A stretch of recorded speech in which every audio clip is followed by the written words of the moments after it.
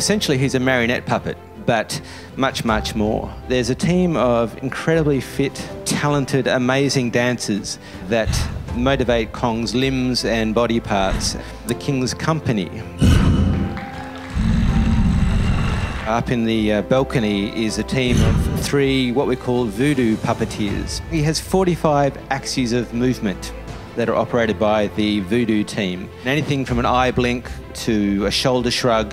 Kong has 16 servos in his lovely face that move all sorts of manner of bits and pieces, and they work in concert. So in some ways he has an infinite amount of expressions available to him.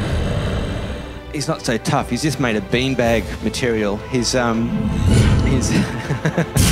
There was this attraction to this muscular form, this really simple, bold sculptural element of the form of Kong, and it epitomised for us what Kong needed to be. But there's a lovely vulnerability about it, because that's what this story is about. Kong is just a bunch of steel and fabric and inflatables. But what is it that makes us believe him? And I think it's in the audience. It's this lovely sense of imagination that we all have. It's this willingness to believe that things are alive.